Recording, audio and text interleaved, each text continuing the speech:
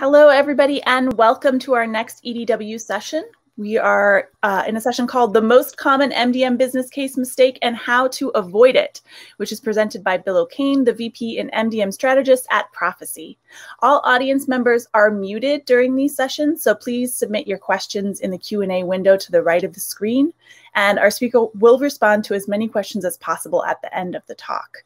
We also want to note that there is a linked form at the bottom of this page where audience members are able to leave evaluations for the session, and we'd really appreciate it if you were able to do that.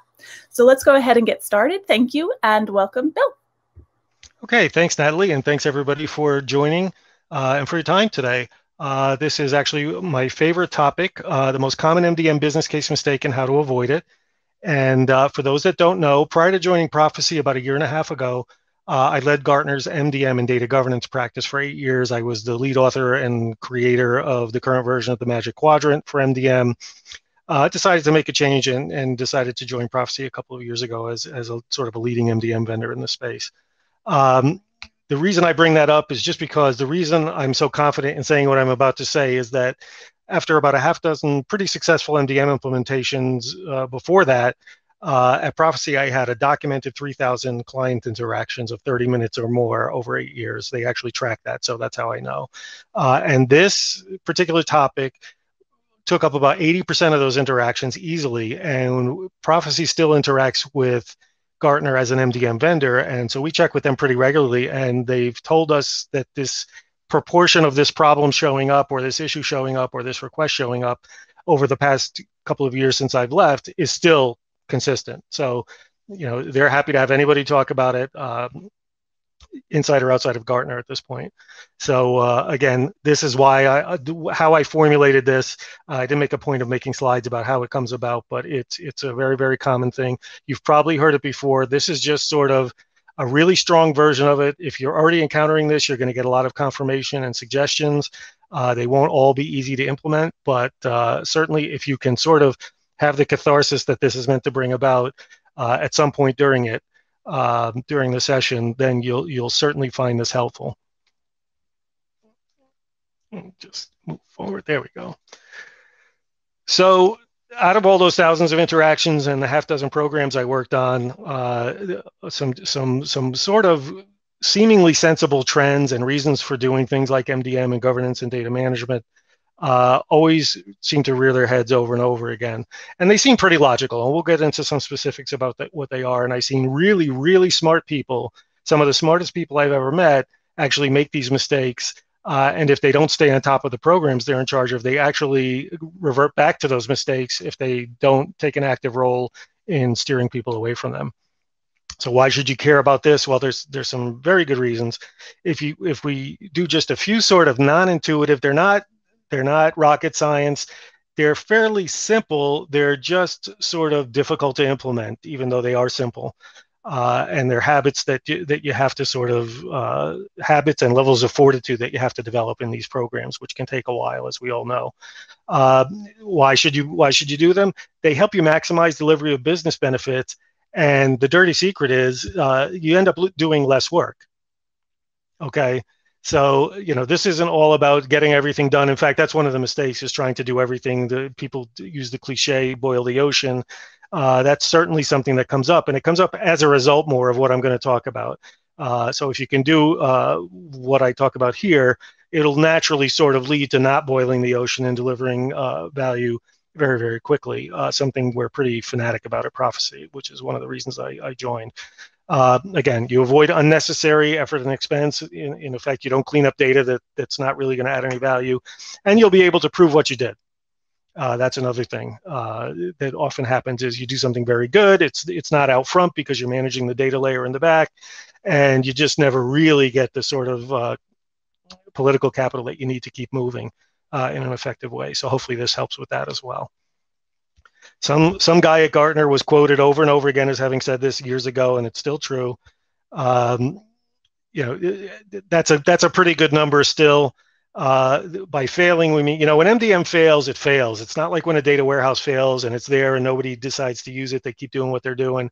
MDM, when it fails, doesn't get installed, doesn't get put into production, doesn't get fully modeled and populated. And when they fail, the biggest reasons are, again, because they've been justified by things that sound right, and they are technically correct, but they have a fatal flaw in them that we'll get to. And that flaw causes one of two things. And even this is not really intuitive. The first thing that happens, I like to say this sometimes in certain situations, there are two bad things that happen when you go for funding for MDM. The second worst is actually you get kicked out of the room and you don't get funding. That's the second worst. Someone says, we're talking to an ERP or a CRM vendor, and they say if we buy it and just install it and get some data into it, our revenue is going to go up 15%, our costs are going to go down 25%. May or may not even be accurate. It may be accurate, it may not be, but you don't get paid. You don't get any money, and they say, come back next year, we'll talk about this again. We're not comfortable with it, that kind of thing. Keep talking to us. It sounds interesting, but we don't want to do it right now. That's the second worst thing. The absolute worst thing is you get funding for 1 year, and you justify it in the ways we're going to talk about today. And eventually someone's going to say, what did I get for all that? And I had clients say things to me in the past, like at Gartner as an analyst, I got asked what business value I added, and I heard myself respond with data architecture. And I knew I needed to call someone because I knew that wasn't going to be very helpful to me or to anyone. Even though everything I was saying was correct, I could tell by the looks on the faces that I was kind of done for a while in terms of getting any additional funding to complete what I want to do. And these things, I've seen them go 80, 85% complete and have this problem and literally get stopped dead until another funding round where somebody can give whoever this is some advice as to sort of what went wrong, even though they did everything right. The idea is to have this discussion before you get any funding and before you spend it. I like to say this, you will have this discussion, the one I'm about to describe. You will have it. It's just best to have it before you spend any money because, again, it'll keep your scope down. It will ensure that you have buy-in, not so much get you buy-in, but show you whether you have it or not, or you need to do more work. Because eventually, if you don't have this discussion now, a year later, when you go back, or maybe sooner, someone will say, gee, what did I get for all that? What you want to say is, what will we get for all this? What is it you want out of this? And there's some logic to not, people always say to me, how do I sell MDM? I would say more than half the organizations I dealt with shouldn't be selling MDM to their business at all.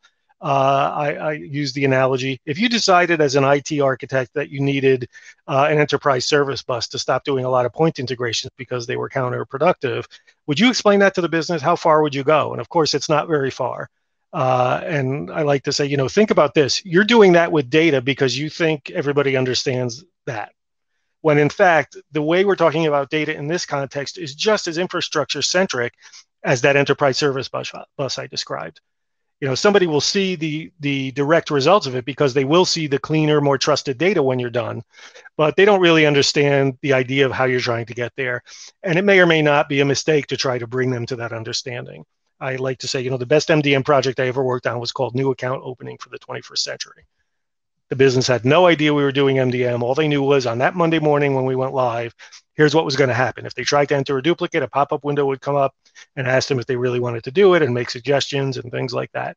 That's what they cared about. They had no idea what master data management was. And had I tried to explain it, I'm sure I would have been fired.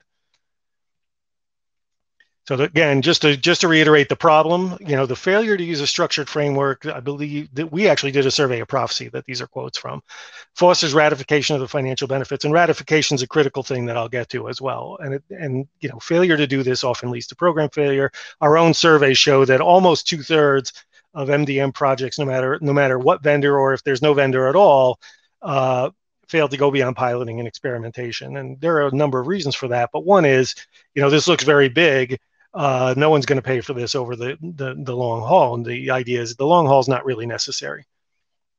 So common dysfunctional business outcomes. I said people say things that are logical and even correct, and they just don't work over the long haul. Better data quality. So when I would get sessions with people while at Gartner, I would ask them when they would say, we're about to fail. I can't get any more funding. I did all the things I said I would do. My project plan looks complete for phase one. Something's wrong. I'm not at the top of the stack of prioritizations anymore.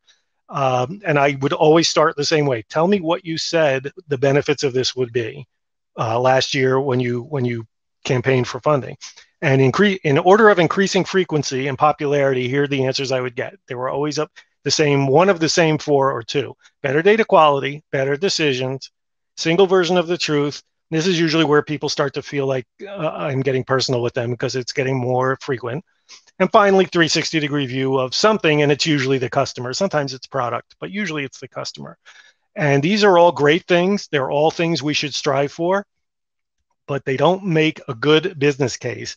If you spend 500,000 or $750,000 or $1 million or heaven forbid even more over a year, and someone comes back to you and says, "What are we getting out of this again?" If you say any of these, you're probably going to have a tough week or month or year. And I speak from experience, and again, talking to just thousands of people. These are great things. They are things to strive for. Absolutely, I call them sometimes architectural goals. But they are not business reasons to undertake data governance or MDM or even data management in general. There's also a new one in the bunch, monetize our data. Very forward thinking. This is a great thing. I was involved in a program to monetize data in 1995 that went pretty well from a data warehouse. And so I certainly appreciate this. I think it's great. It's a great way to judge the value of what you're doing. But again, if you don't have specific business use cases of who you're going to sell it to and what you're going to sell them and why they should buy it, this is just as bad as the others. Better data quality, better decisions, 360 view, single version of truth, or even worse, because nobody really knows what this is as much as they know what the other four are. So if this is the only thing you're hanging your hat on, and I'm going to come up with an exception that's based on this in a little while. Again, you're just increasing your risk. And again, I want to say, I would never say to anyone, if you do X, you're going to fail. We're talking about decreasing risk here and decreasing workload and decreasing risk by decreasing the workload that you have to model, have to manage, have to implement in order to deliver value. So just a quick saying here, cliche, means to an end is not the same thing as the end. That's a brief way of saying all of what I'm about to say. So how do you recognize a real business outcome? This is a great trick that I came up with years ago. It trips up a lot of people that appear to be or that believe they're on the right track. Try to state why you're doing all of this or want to do all of this, and don't use the word data. Now, I said there'd be an exception for data monetization. If you're in the business of monetizing data and selling data, or trading data, then this doesn't apply to you. That you're going to have business cases with the word data in them. So it might be a little trickier for you to see one that may not be great, but you can use the word data. So what do I mean when I say this? Things like this. I want to hear sort of operational and analytical metrics that, again, don't really use the word data. That it's a trick of the trade to sort of help you avoid the mistakes of the previous slide. If you force yourself to try to do this, it does a lot of other things for you in terms of mindset and the people you're dealing with on the business as well. If you can't do this, I hope this isn't too melodramatic. We have a huge red flag. And I say that from, again, talking to thousands and thousands of people about this, who, some said, I wish I could go back because this was the beginning of the issue. I said earlier, you're eventually going to have this conversation where they're looking for these answers after you spend some money and for a year or two try to get something going based on those sort of ambiguous architectural concepts. I had one client, I'll never forget him. He said to me once after a year, I know you said to me last year to get them to give me what they wanted and to ask these questions. They wouldn't give me an answer. They threw budget money at me. They said to get going, and I got going and I did all the architectural stuff. Now they're asking me the exact same questions that I wanted to ask them last year that they wouldn't answer for me. The exact same questions. So again, I usually stop here and say, this seems melodramatic, but over and over again for the last 10 years, this is the thing that would have made the difference. Is if you couldn't, and that doesn't mean you stop in your tracks dead if nobody can do this. It means let's stop until we can come up with a bunch of these things, and usually 2 or 3 are plenty in the real world. I've seen 1 be enough, but usually 2 or 3 are good. We do a thing at Prophecy where we try to come up with 2 or 3 and prioritize them and get ratification and all that. It's called the business impact roadmap. But that's the idea. In the real world, 2 or 3 is usually plenty for the accounting or financial horizon of most companies. And what this means is if you can't do it, you try to stop until you can, have those conversations, because like I said, this is going to get you less work, because not only we're only going to talk today about identifying these, but this then informs whatever data model you're going to use. You should only model for the stuff that's going to deliver these 3 things. Most MDM vendors now are multi-domain platforms. Prophecy is as well. They're model agnostic, so they only have to model things from domains that are going to make a difference for whatever outputs you want. And they can always be grown, sort of picture concentric circles growing outward as you get bigger and bigger. But again, I really want to emphasize this is a good sort of milestone here. If you really have trouble doing this, if you can't have these conversations, and I'm going to try to help with how to have them in a couple of slides, and how to measure them as well.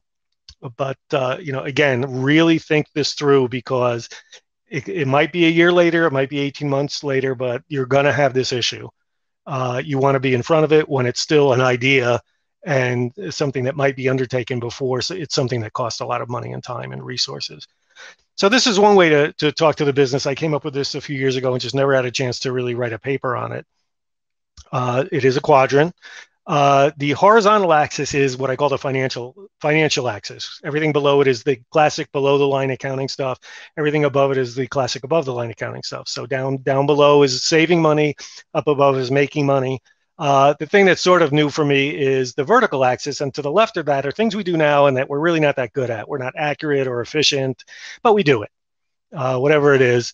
Maybe we use spreadsheets or pencil and paper or calculators, but we do it. And, we get away with whatever it is that we're doing in the real world.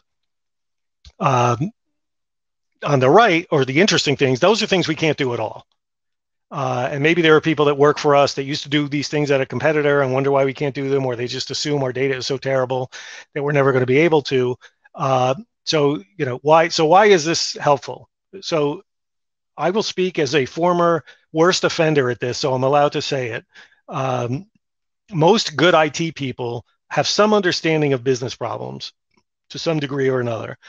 The issue is, and again, I was one of the worst offenders I've ever seen at this early in doing all of this, is IT people left to their own devices will generally feel that the safest thing they can do is to save money by fixing current things that are not optimal, because we already have them. Everybody knows what's wrong with them. I know what's wrong with them. I know what technology will fix them. MDM is a big part of it. So I'm just going to do that. That's perfectly fine and stuff that probably needs to be done, and it should be done, and it should be measured.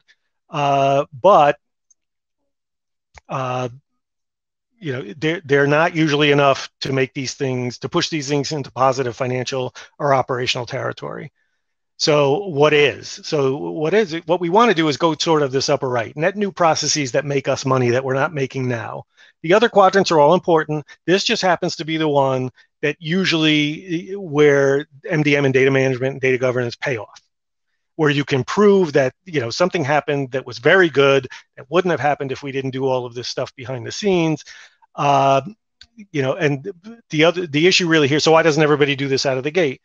To make a joke, that's because people in IT have to meet new people to make this happen. They have to go out, find business partners, take them to lunch, find out what it is they really want, or what they're unhappy about, either because they don't have it, hopefully, or because they have it and they don't like it, if they're really going to stick to the left side of the vertical there. So just a way to partition the thinking. And that upper right is so critical. The most difficult conversations I had, I think, in my career as an analyst, and even before that as a MDM program manager and architect, was my business partners aren't going to talk to me like that. They just want to get to retirement. They want me to leave them alone, actually. I've had business people look across tables at me and say, you're going to be gone and I'm still going to be here. And they were pretty much right. But I was able to do some things before I left that they probably weren't too happy about in terms of disruption, if you will. But that upper right is so important that if that's the conversation that's going on, my response to that for people that were in trouble trying to get this stuff done was, then go get some business consultants that have worked with your competitors and scare your business partners. Because We could never share it because of NDAs, but I know people that are doing things that are going to put you out of business if and when they're successful. And if you don't do something, you're going to be in a world of hurt when they get to critical mass of what they're doing. So, I can only do you a service by saying, I can't tell you because I'm under NDA, but this is so critical that you should, instead of spending money on trying to do all this stuff, you'd be better off spending some money on someone telling you what other people are doing, because you have no vision is the word I used to use. You're all strategy, but no vision, and you need to get some, because it's, again, very risky to pursue this any other way. Another trick, if anybody's ever worked in HR or with HR or been measured by this, there's this thing called the SMART goals. I won't go through all of them, and some of them apply to a lesser extent, but this is a way to think about your MDM initiatives and your data management initiatives. What is it, what is it you want to do? Can you measure it? Better data quality, there are ways of measuring it, but they don't work in terms of business value. Usually they're quite technical. Is there a beginning, a middle, and an end? MDM is a program. It's a series of projects. Each of those projects has a beginning, a middle, or an end, but the program probably doesn't. The most successful people I've met that do this in recent years will tell you, I've still got 5 domains left to go, but I've got an operating model. Everybody trusts me. I'm going to get funding. I know I can deliver on the data I committed to. I've got a whole risk mitigation program. That's considered successful. They don't think they're ever going to be finished, but they know why they're doing what they're doing, and that next thing that they want to do, they can tell you in business terms why they want to do it and what the benefits are going to be.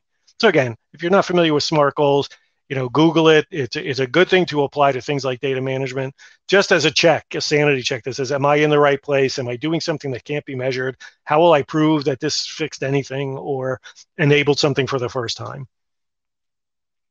So, people always ask, how do I measure this? The preferred way is obvious.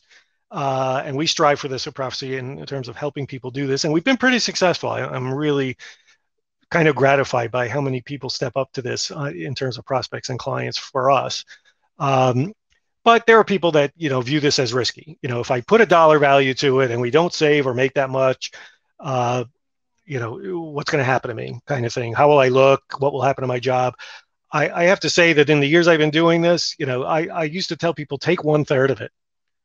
Do you think can you definitely deliver 1/3 of what we're talking about, or 1/2? Oh, sure, absolutely. Well, then say that. Don't say all of it. Because I believe you're going to deliver all of it. And no matter, if you just get out of bed in the morning, you're going to deliver half of it. So again, dollars is best. However, if you can't, workflow metrics are effective. So throughput, rate of customer onboarding, mean time to introducing a new products to market, that kind of thing. I'm happy with that. If they can't be converted to dollars, that's not optimal, but certainly that it will work. And what's key there is consistency, which is another great thing, that if you use an ROI model like ours or somebody else's, you'll get a yardstick that, not only can you compare this to other things when you're trying to kick it off, but when someone comes along after you're in business for 18 months and says, I want to buy a CRM system and I need the MDM money to do it, and they say we're going to make 15% more money if we do that. And I pick on CRM and ERP because those are the ones I see the most. But you have something to compare it to say, well, wait a second, we have something that everybody ratified that said, the benefits of this were 3 times that. Are we giving up on that now? And you want to have a real discussion. In effect, what you're doing is replacing subjectivity. I just know this will be great for the business, with objectivity. Here's how great it'll be, and here's how long it's going to take, and here's what it's going to cost. Just a little sort of real life note there, operational versus analytical MDM. Analytical MDM has real benefits, and a lot of our prospects and clients start with that because it's less invasive to just populate a bunch of data warehouses and marts and other analytic platforms than it is to send data back to operational systems. At first, that's often sort of the strategic goal in the 2nd or 3rd years, to become operational, to integrate real time with CRM and ERP, prevent duplicates during entry and all of that good stuff. And trigger business events like, the overextension of credit risk or fraud or whatever it might be. Those are easier to quantify. Of course, they're harder to implement. So, this is the planet Earth. Anything that's, really going to help you is going to be harder to do. analytical MDM, it's harder to prove, and I'm happy to have this discussion with anybody because I could be wrong. But analytics, the value of them, unless they're operationalized, which is sort of a hybrid here, it's harder to say how valuable improving them is. If you're already sort of getting the right answer and you're able to act on it, getting it from 80% accurate to 100%, I've had people tell me I'm just not interested in that. But if you say, I can stop you from extending credit risk where you shouldn't, as soon as you implement this, as provided you've got a credit reporting service that you already subscribe to or are willing to, then all of a sudden they're interested. Of course, again, that takes longer to do, but easier to quantify, right? So, what do you do next? Where do you take all this? So, go back to that benefits quadrant, and there are a couple of other tools that people use, and get a framework to capture, categorize, and ratify. I'm really happy I italicized that. Business benefits for strategic management programs. So, typical candidates are, internal ROI methodologies and tools. Some companies, I've worked with some very, very big enterprises, they have things you have to use. They're not all that friendly to data management, but you have to do them. I've used other tools like Prophecies, or Gartner has one as well that I worked on for a few years. We used to use those as preprocessors sometimes to a client's mandated ROI methodologies and tools, because they just didn't have the kind of metrics generators that worked for data. It was more of a throughput kind of thing, which we could eventually talk to, but we had to do sort of a data-centric thing first. Consulting firms often do this. And again, software vendors like Prophecy, we do it as well. We use the Deloitte Value Map, which is public domain, by the way. We're not stealing it from Deloitte. I find it quite effective. And again, Gartner has a framework. If you have a Gartner license, that's very, very good as well. So I italicized the ratification step there because that's something that enterprises often skip. They generate some document that says how well this is going to pay, and they don't get anybody to sign off and say these are the right things to shoot at, to aim for, right? So what we want, among other things, is that sort of buffer against external events that these things provide. So they not only result in less work, but they give you that yardstick I refer to, that if somebody comes along, it doesn't have to be somebody that wants to take your money and buy a business application. It could be a merger or an acquisition. And someone says, we're already doing this. We're going to shut you down. Well, how much value is yours providing? How much did your tools cost? How far along are you? How difficult is it? Are you paying a lot in implementation services compared to what we're paying? Who's got more data? All of that kind of stuff. And I've been through a few of those, and they're made much easier when you can immediately show up with this thing that says, a couple of these people have moved on internally or externally, and we're buying a company or we're getting bought. But here's the thinking, and it still looks good to me. What does everybody else think? And at least you have a set of discussion points, rather than we don't like you and we don't like this vendor, so we're gonna move on and just absorb you, which very often isn't the right thing to do. So again, you want to replace that subjectivity with objectivity. Look, we all did this work. Everybody agreed that this was it. Most of these people are still around, not all of them, and we should discuss this. This is another sort of thing. If you can do it, if you can't, you can't. But if you can, you should. Larger things like, I get this all the time. We're doing an ERP re-engineering or consolidation project. Should we do MDM now? Yes, because you're going to do most of the work anyway, and then you're going to let it decay if you don't put something in place to maintain the data quality. I've written articles and articles about that, about business apps don't get paid to manage data. CX and CRM, same thing. If you're doing a CRM, replacing one, consolidating, doing one for the first time, if you've got some sort of one customer initiative or one enterprise initiative, these things usually get funded pretty easily. The idea there is, instead of proving just the standalone value of what you're doing, you have a little smaller scope there. You can prove the value that you're going to add in terms of not allowing further technical debt to accumulate after you go live with whatever the business app is, ERP, CRM, something else. And again, you should have real numbers if you've actually done this work in whatever way you choose to do it. Again, this is the ratification step. Get business and IT stakeholder agreement that these priorities and these measurements are the valid ones. It doesn't mean they can't be added to later, which we'll talk about next. But without broad-based ratification, the effectiveness of the framework is fundamentally compromised. Again, if you get bought or somebody decides they need your funding, if you lift this thing up, what you don't want is everybody saying, "Yeah, I think I remember that, but I never really believed it, or I never really bought into it." And these vendors are taking me out to lunch and saying all I need to do is install it and get some data in there, and we'll be doing great. Or I don't even have to put data in, and I can just start using it and let people enter data manually as we move along, as they adopt it. You can short circuit those conversations, and it's not about spinning and getting your way. That's probably the wrong answer, and you probably have the right one in terms of business value. Again, you're reflected in tons of conversations I've had over the years where, if we had just done the right thing 3 years ago, we'd be so much better off now. Well, there's a reason you didn't do it, and it's probably going to happen again unless we change our approach. And again, treat the completed framework as a living document. Again, I've had people do this. I alluded to this at the top of the session. Had people do this, and then they're on the right track, and you don't see them for 18 months. You get a chance to talk to them, and they're in trouble again, and you say, what happened?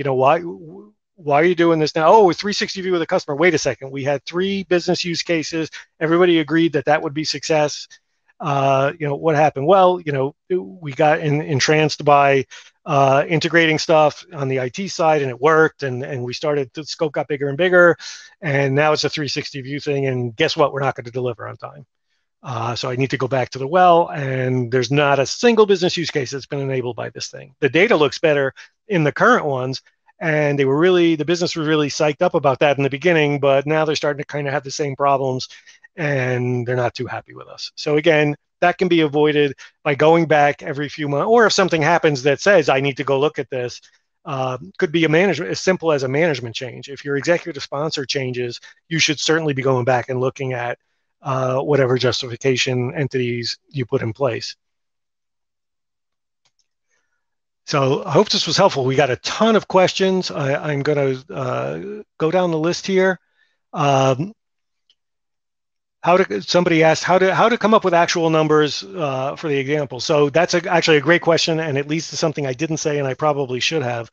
One of the biggest mistakes enterprises, organizations make when they do this is baseline whatever these metrics are before you do anything to them to improve them. That sounds obvious, but I've had tons and tons of terrible things happen on my watch where people improved things and couldn't prove how much better.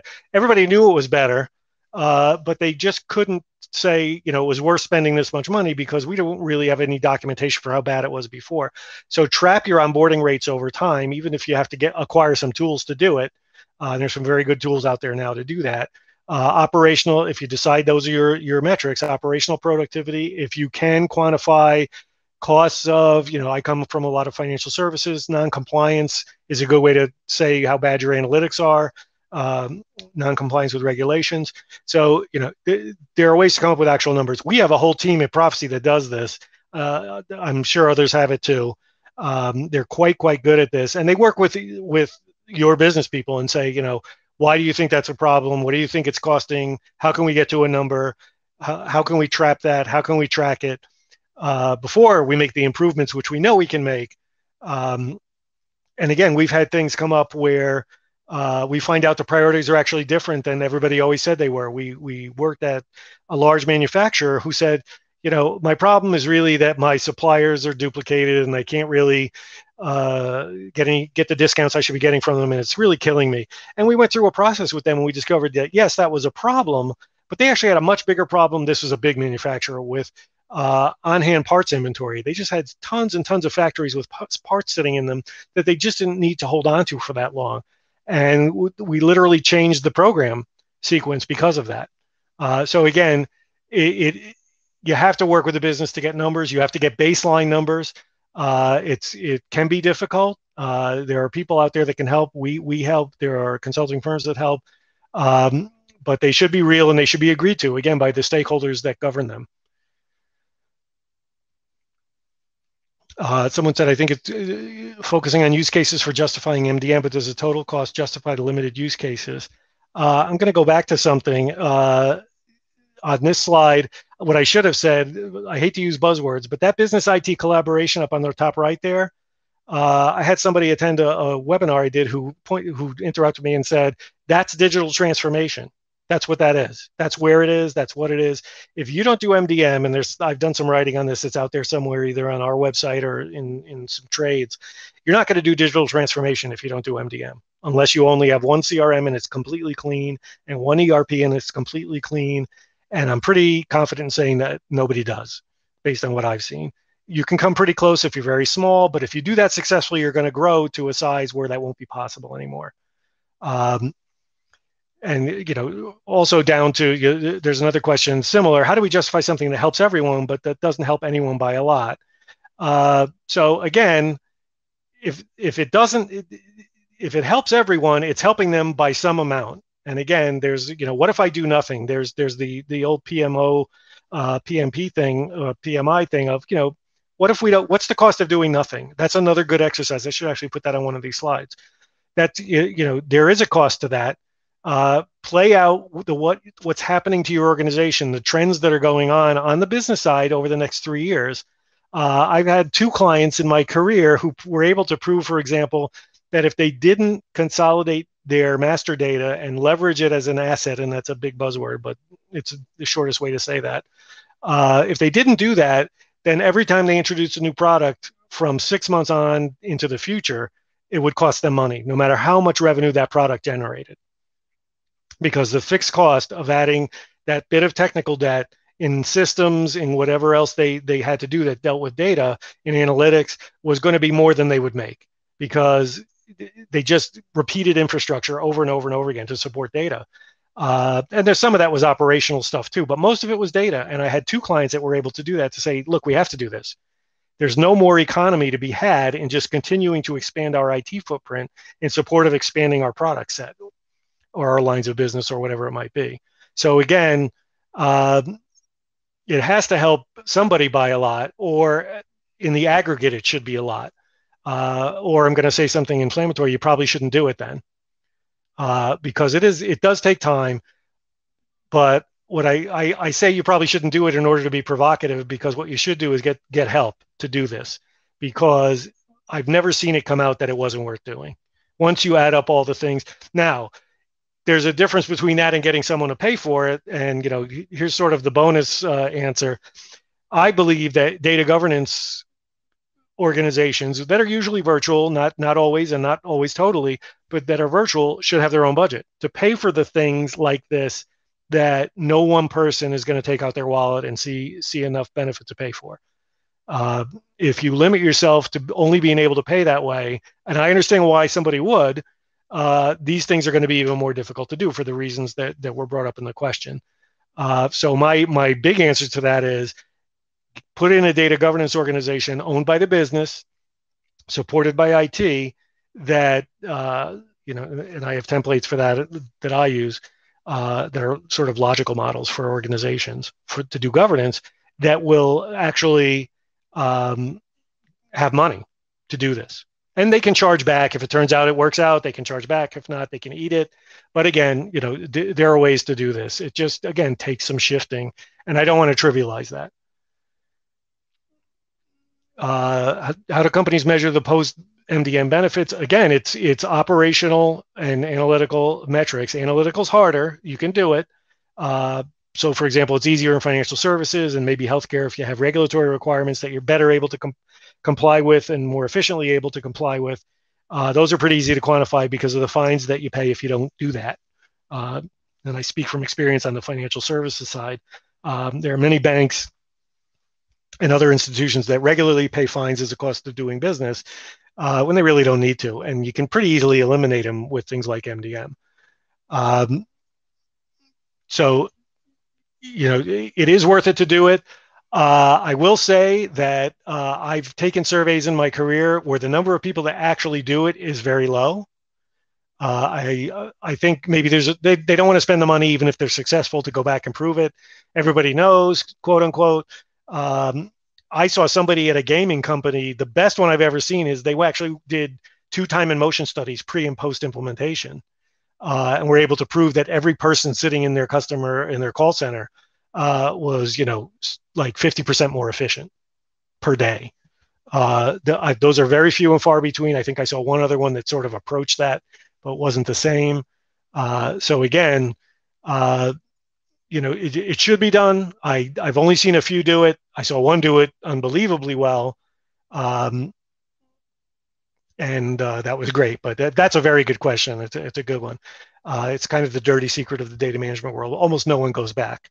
And I really think even when people are successful, it's kind of a self-serving answer, but the success is so evident that they don't really want to spend the money to prove it.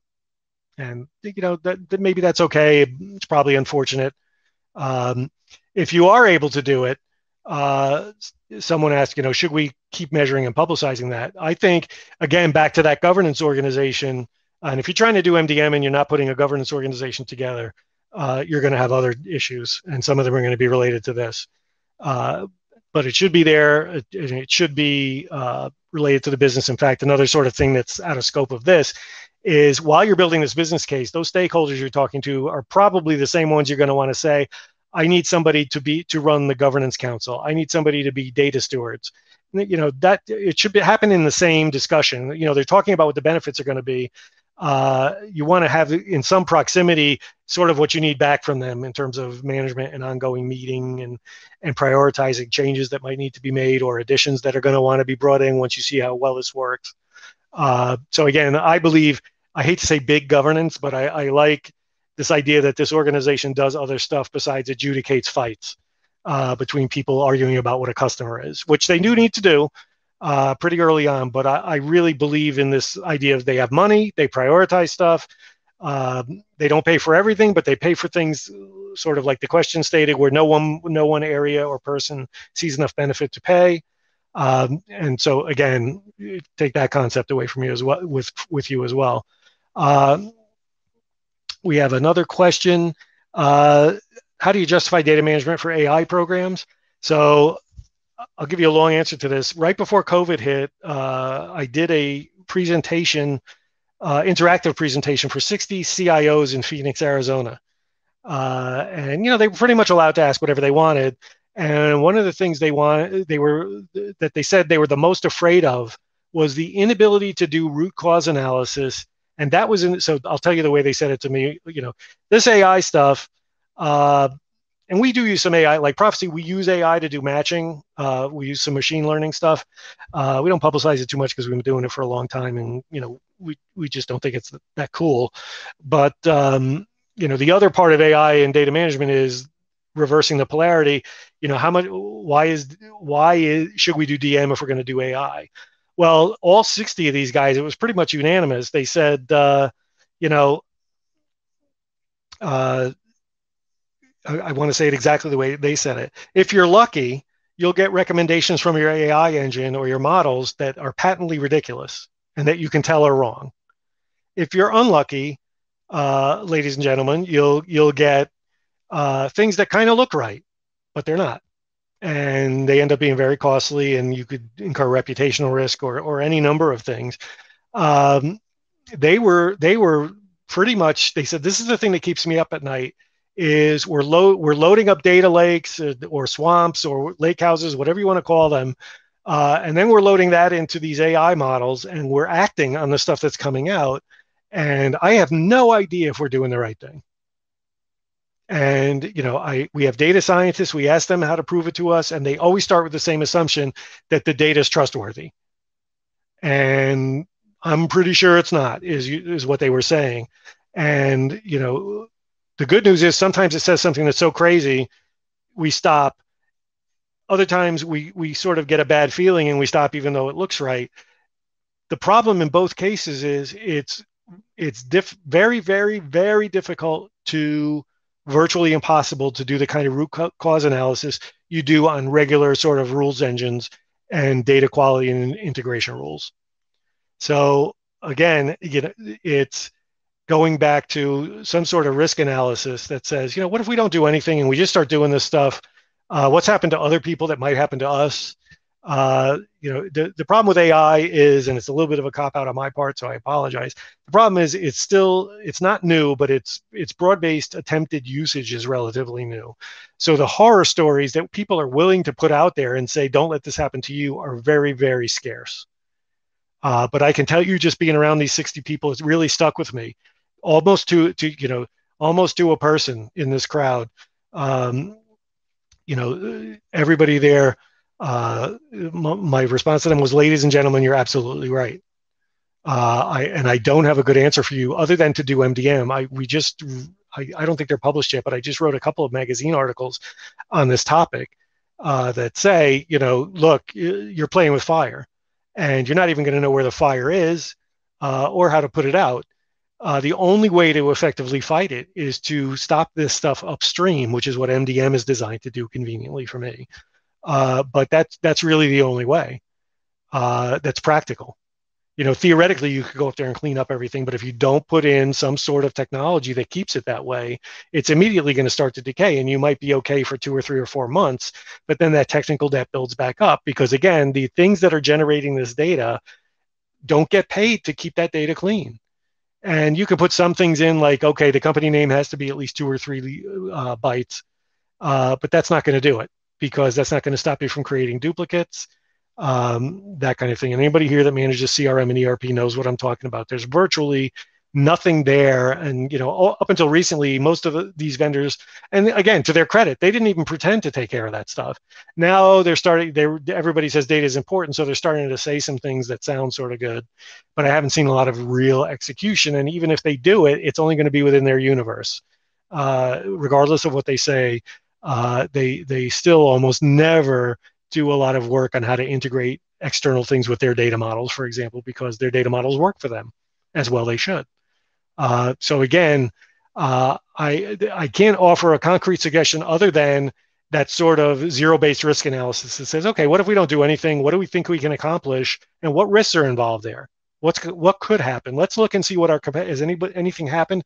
And again, the issue with that is there's not a lot of stuff out there like there is with data security. You can find security breach documentation everywhere on the internet, historically going back years. You can't find that for AI yet because nobody really wants to put that out there. I think eventually they're going to have to, but they don't yet, to be perfectly blunt. I wish I could be a little more helpful there, but I can describe the problem for you, and the fact that, again, I was with 60 CIOs before we went on lockdown who all said they had this problem and were very, very afraid of it. So I think if you can make the argument that, look, the only way to fix this is to fix it up front so that we trust it 100%, so that that's not part of the equation. If we see something funny downstream, we can assume it's a problem with the AI models, whether it's ML or something else, and work on it from that standpoint. Because if it could still be the data, figuring out what data it is and what was wrong with it or anomalous about it that caused this is almost impossible.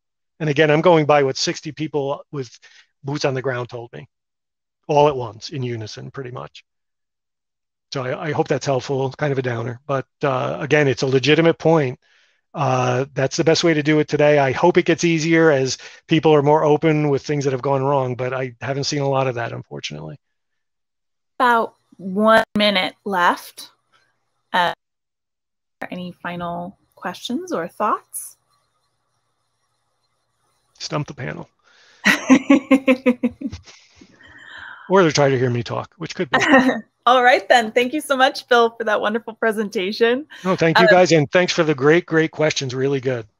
Yeah, everyone is encouraged to continue networking and chatting within the SpotMe app.